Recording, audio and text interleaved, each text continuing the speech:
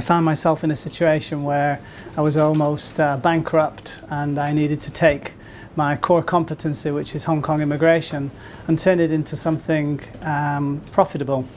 So my presentation is 15 minutes long, but it encompasses 5 years of experience, and I'll be disclosing and sharing information with you tonight that I haven't shared anywhere else previously, even though I publish a great deal on our websites. So my proposition essentially is that you can create a monopoly in your space by giving away all of your intellectual property away for free. So my argument tonight is that you can build that monopoly by being generous. So this generosity principle has got 6 points to it. So I'm going to race through these 6 points, and hopefully you'll get value out of it. Firstly, it's based on the law of reciprocity. Secondly, people misunderstand how the modern internet works. I'm going to suggest to you that social media is a process. I'm also going to suggest to you that in the process of being generous, you're going to create a tribe. And when you've created that tribe, you'll be able to lead that tribe. I'm also going to suggest to you that in the connection economy that we have today, not an industrial economy, which is where we've come from, that you can reaggregate, you can disaggregate and reaggregate value, and you can deliver value to people in a way that perhaps you hadn't thought of before. I'm then going to suggest to you that in doing all of this, you can disrupt your marketplace and in the process redefine that marketplace. And as Peter Thiel says, if you do this right, a monopoly is a condition of every successful business.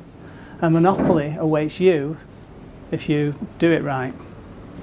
So really to start, I'm going to talk about me and my background. So a little case study for you. Hong Kong Visa Centre is my business. And my background really is that I started an immigration practice in Hong Kong in 1993, straight out of law school. I built it up to become the leading business immigration practice in Hong Kong until 2000. And then between 2010, I made a whole load of stupid mistakes. And essentially, 2010, I was facing bankruptcy. In 2010, I then recognized the errors of my way and started to do things differently. So in 2011, I launched a business in Hong Kong called the Hong Kong Visa Centre. And the Hong Kong Visa Centre essentially provides a completely free of charge service to anybody in Hong Kong who has any kind of immigration problem. And this service encompasses the delivery of high quality content to the extent that I publish content 4 to 5 times a week on my niche. And as a result of that, I'm able to create relationships. And as you'll see, the essential dynamic that exists in my business to the extent that I can create a monopoly is that I help answer questions and help people solve problems.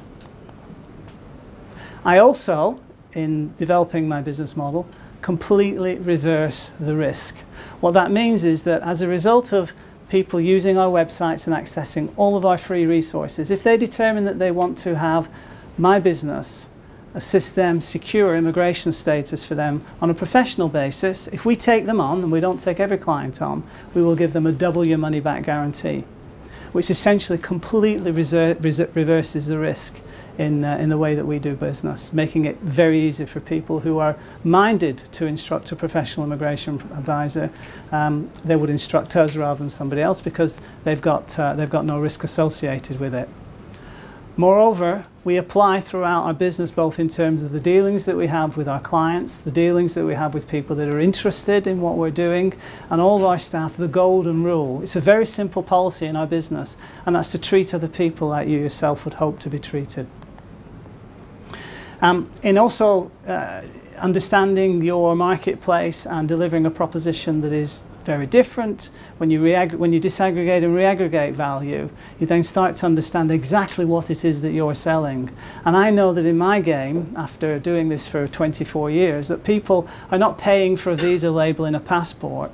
They're not paying for the avoidance of queues at the immigration department. What they're really paying for is peace of mind, and that's what we sell. And our entire proposition is based on selling peace of mind. So let's just drill down on it in a little more detail. There was a gentleman called Cialdini who wrote a book called The Secrets of the Science of Persuasion. And he looked at the human condition and anticipated how we are as a species today and how we respond to certain circumstances. And we live in very complicated times. But when we were back in the savannah, we needed to cooperate with people so that we could ensure our survival. And out of this, hardwired into our DNA today, is this notion of the law of reciprocity. And that is, I do something for you, and you have this innate sense that you need to give something back to me. And the law of reciprocity and the connection economy that we live in today is the most powerful phenomenon that you can harness to progress your business affairs. And in giving away all of your IP in the way that we do and creating the relationships that we do with people, we generate incredible goodwill. When you are generating your goodwill using the internet in the way that we do, you essentially are able to create relationships. And those relationships, because of the use of social media today, are incredibly easy to generate. It's not commonly understood that social media technology is actually a relationship enabling technology. If you think about social media and your use of any social media, and for that it's WordPress, it's Meetup, it's Twitter, it's LinkedIn, it's Facebook, it's all of these technologies that you use to be able to reach out to individuals. When you're using that technology, you're actually creating relationships with people, and you don't yourself perceive, when you receive a communication, you don't perceive that you're part of some greater audience. You believe that the party that is imparting their connection to you, they're looking to have a relationship with, they're looking to deal with you. So social media is actually a process to create relationships. It's a relationship enabler. And social medias, as I say, are not part of an audience. People misunderstand how the internet works. Social media is different from broadcast media. Broadcast media was designed at a time when information and the means of communicating information were necessarily forged together, because nobody had access to a large audience except for those people who had the resources to generate that large audience. But with social media, it's completely different. We are not using social media to broadcast. We're using social media to reach out to individuals. And you win your relationships one at a time. And to that extent, what we do is, as I say, we answer people's questions and we help them solve their problems. So somebody comes onto our website, they've got a problem, they search around, they invariably find the answer that they need. If they've got they need additional assistance, they can reach out to us through our websites. They can ask us a question. 48 hours later, we'll give them a podcast answer anonymously in terms of their information, completely free of charge. And when you do something like that for somebody and you are the expert in your space, as I am for my sins in mine, the power of actually doing that for people is incredible. And as I say, social media enables you to do that. So social media is a process. It's not a way to communicate with people. It's the way you forge relationships. So you win your relationships one at a time. You use your websites in order to share your know-how and your experience and your knowledge, and people become reliant on that resource on the internet. And as you win those relationships with people that have got a genuine interest in what you're all about, one by one, they become part of what Seth Godin says is a tribe. And a tribe is a group of people connected to one another, connected to a leader, and connected to an idea. And for millions of years, we've been part of one tribe or another. And today in the connection economy, a group only needs two things to be a tribe. Tonight we have a tribe. People have a shared interest, and you've got a way to communicate. So this is the third proposition that I've got for you as to how you go about building a monopoly in your niche. Fourthly, I read a book many, many years ago by Don Tapscott called The Digital Economy, and it opened my eyes completely. Because he explained to me what this modern life was really all about and what this technological thing was all about. And he also explained to me that, you know, in the connection economy, you can take information and you can take your product or service and you can separate them. And you can give all that information away. And if you understand what it is that you're selling, you can then sell a product that isn't deliverable via the information that you give, and you're not holding anything back, but what you've done is you've understood what it is that people really want from you. And in our instance, people want peace of mind. And you can go on our websites, you can use all our free resources, we'll give you free answers, we'll do everything for you. But in the final analysis, people pay us for this sense that we're going to say, yes, we can take care of you, we will get your visa approved. And that's the peace of mind that they can't get anywhere else. And this is how Don Tapscott advised me in terms of how we should disaggregate and reaggregate value, and that's what we did. And ultimately, according to Don Tapscott, every company will require a web-based business model to succeed. So I can tell you from my experience, if you don't have the internet at the heart of what you do, you will not be successful over the long haul, because somebody else will come along in your space and will do essentially what you're doing but in a different way, and will basically steal your lunch. So disaggregate and reaggregate value. In the process, what you do is, as we've done in our niche, you change the landscape of how people expect, in my instance, an immigration service to be. When I started this, I came from almost a 20-year pedigree in immigration, and I understand the market perfectly. And I understood that my main competitors in Hong Kong, who I was a co-founder of one in 2000 and spent 2.5 years consulting to the other between 2006 and 2009, I understood that when they were delivering their proposition, they were doing exactly the same thing that I was doing in 1993. So it seems to me that you can come in and just do things differently.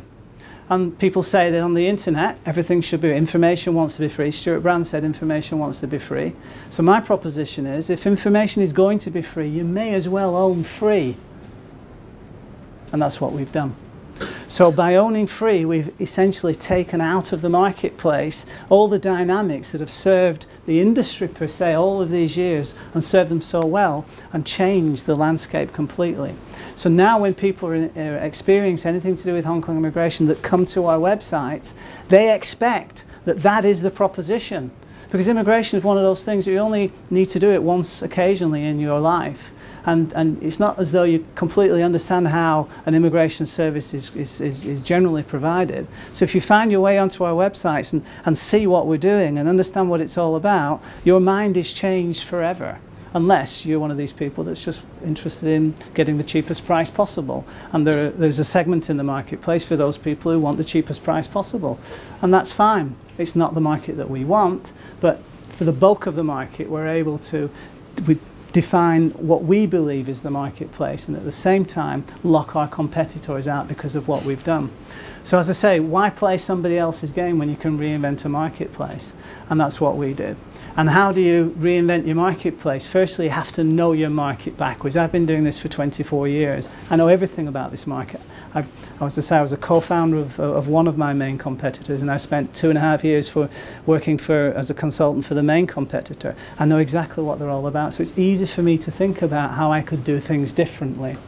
Secondly, know your customer. I've been doing this for so long. I know exactly what's happening between the ears of our clients. I know what they feel like. I know what their emotional responses are to the experience that they have every step of the way. And because I understand that, our proposition is designed to address all of those fears, to make those fears go away, to make the customer as confident in what's going on as we can possibly make him. So you have to know your customer. Moreover, as I mentioned, you have to know your competition, because if you know your competition, you can construct your proposition and do things incredibly different from them. So if you do that, as we've experienced, a monopoly awaits. Peter Thiel wrote this book published about 18 months or so ago, based on the Stanford talk that he gave, I think about 4 years ago. And I came across the Stanford talk about 2 years ago, and it was the first time that I'd heard somebody really in the know. And Peter Thiel was a co-founder of PayPal, and he's one of Silicon Valley's most preeminent venture capitalists. Someone really in the know came up with this idea that every successful business, the natural condition is a monopoly, because if you do it right, you do it against your competition, they can't compete against you. So by doing this, as we've done, you own a market that's entirely of your own making. And this business model that we've adopted, and you can think about this for your business too, it completely reverses the risk. Over time, if you publish like we do, you create huge barriers to entry, and it makes it very, very difficult for your competition to respond. And the thing about having monopoly in the connection economy that we've got today is that you re-earn the privilege of your monopoly every day. So you can be generous and forthright and do everything that you want to do in terms of having relationships with people, but your reputation is this far away from disaster in the connection economy. So you have to re-earn your privilege to your monopoly every single day, and that keeps you incredibly honest. And as we're doing, move through this process, and you put yourself into a situation where you're redefining your market, and your competition's falling away, and you're growing, and we've grown 270% in the last 12 months. We started from nothing 4 years ago and did more than $1.5 million US last year. Essentially, you're able to move into aligned areas that just present themselves. For example, in our instance, we've only ever done Hong Kong immigration. As a result of doing Hong Kong immigration, we've forged a lot of relationships with international immigration businesses that want us to take care of their client needs in Hong Kong because they don't have any kind of operation here. And forging those relationships, opportunities emerged naturally without needing to worry about it to provide what's known as consular visa services. So if an Indian national who's a resident of Hong Kong that wants to go to Japan, he needs a visa for Japan. So we never thought about getting visas for Japan for Indians who live in Hong Kong. But naturally, these revenue opportunities presented themselves, and because immigration is immigration, it's just that the processes slightly change and the forms are different, and the timelines can change.